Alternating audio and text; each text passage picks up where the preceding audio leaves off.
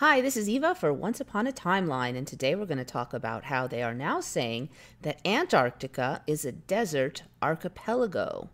So let's start with the desert part. Some of you may have heard this one. This one is about a year old or older. So they're saying the Antarctic desert is the largest desert on Earth, measuring 13.8 million square kilometers. Antarctica is the coldest, windiest, and most isolated continent on Earth and is considered a desert because its annual precipitation can be less than 51 millimeters in the interior. Okay, so it's a desert, so what? It's still covered with snow. But it's not still covered with snow so much anymore. All right, I started seeing these images maybe about a year ago. This one is the McMurdo Dry Valley, is what I remembered originally. Now it's the McMurdo Dry Valleys. So there's more and more. This area seems to be really spreading. When I first saw it, it was just a small area of kind of sandy region. But now there's a lot of it. And they have, this is a new one I just saw today, very interesting frost polygons.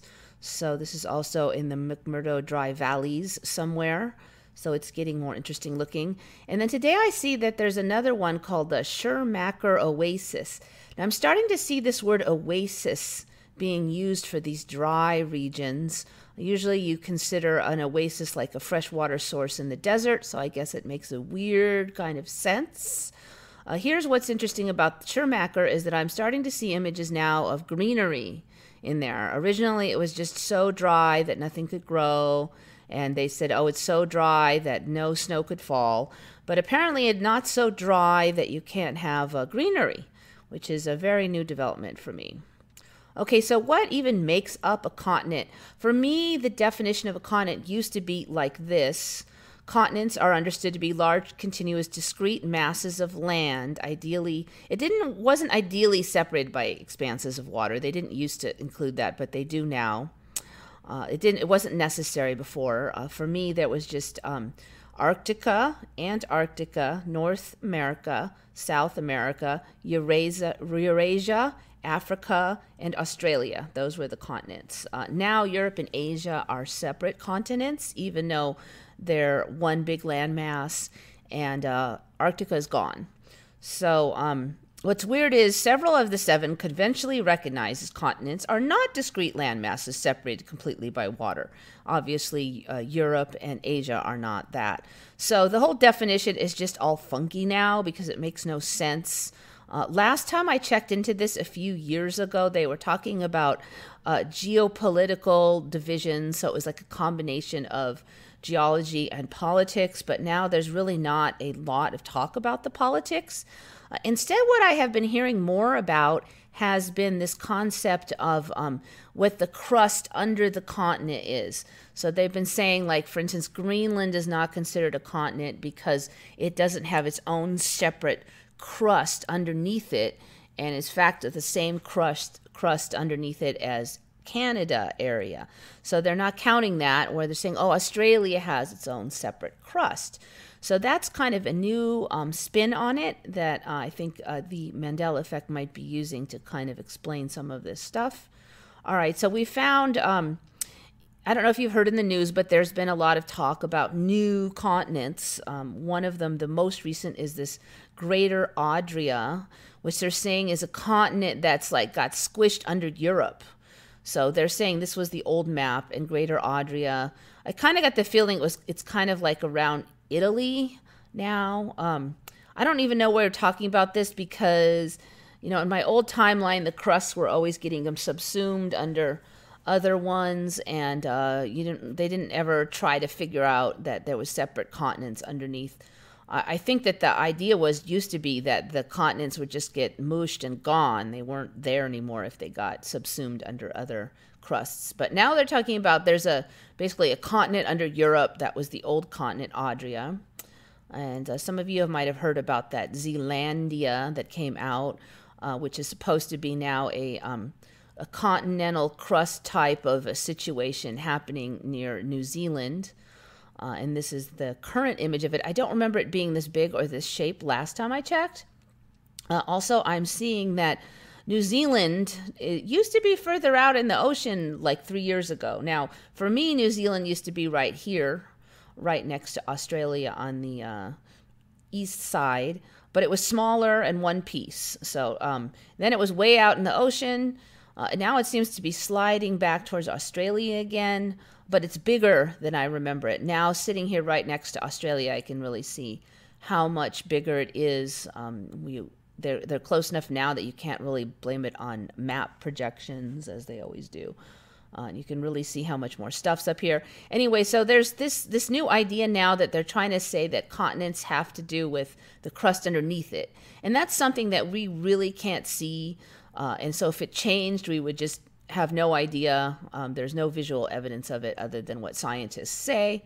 So that kind of opens up the ability for continents to change and be changed, and just say that it is a different way of describing them. All right, so what is going on with Antarctica? Here is the thing. They're actually saying that Antarctica is an archipelago of smaller islands, and then kind of like a mainland mass here. So here's actually one depiction of it. You can see here there's a thing called Princess Elizabeth Land. And supposedly, in current timeline, Australia claims that as its territory, but other countries aren't recognizing it. So I've never heard of that before.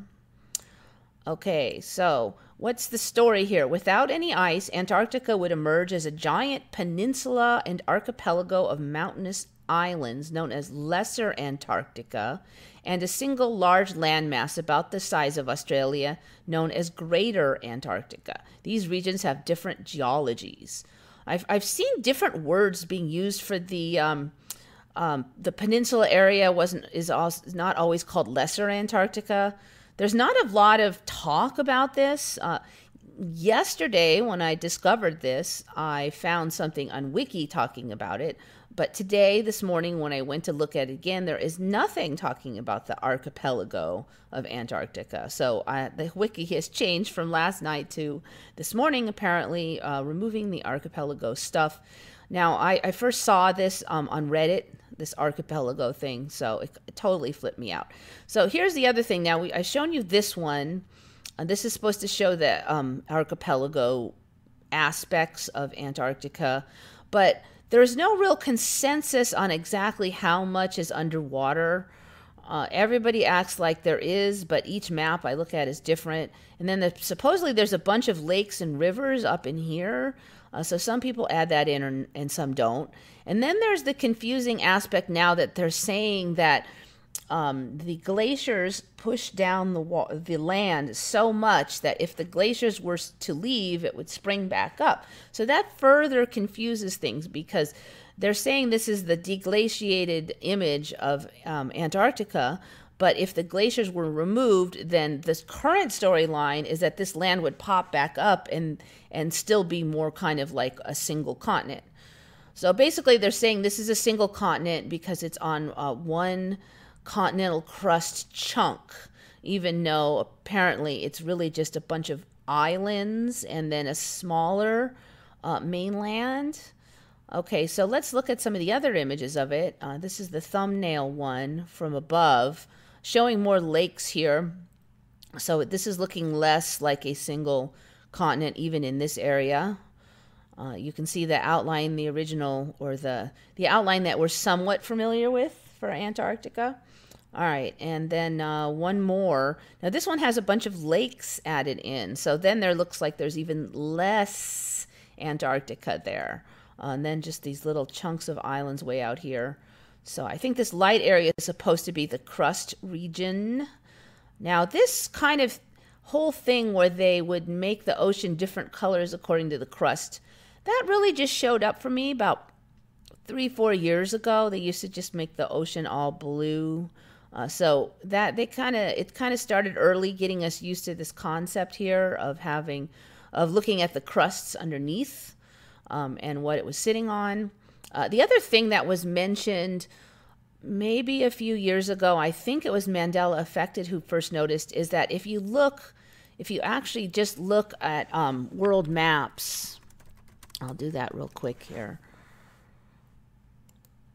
and look at the images, a lot of them kind of don't really show Antarctic anymore. Like this one is a very popular one. Some show it. And how this happens kind of changes. This one doesn't show it. This one's showing corners of it. That's kind of a new thing for me lately, is that they're just showing it, like part of it, just like a little. It used to show more down here, like 3 years ago. It would show more. So it just seems like even the maps that are showing Antarctica, see, like this one doesn't have it at all. Even the maps that are showing Antarctica are showing less and less of it. So what Mandela affected was saying is he thought maybe Antarctica was disappearing. So that's why I'm keeping an eye on it. And then when I saw this, I'm like, it's definitely disappearing. It's being snuck away right under the ice, basically. I really have to wonder where we're going with this. It's over half gone now, according to some of these maps.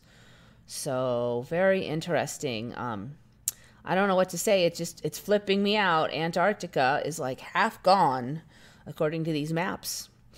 So keep a sharp eye on this. It's very strange. Also, I would keep an eye on the definition of continent. What is a continent? What makes up a continent? And the storylines that they're pushing in the media about continents, because it's definitely changed a lot since my old timelines. Anyways, this is Eva signing off for Once Upon a Timeline.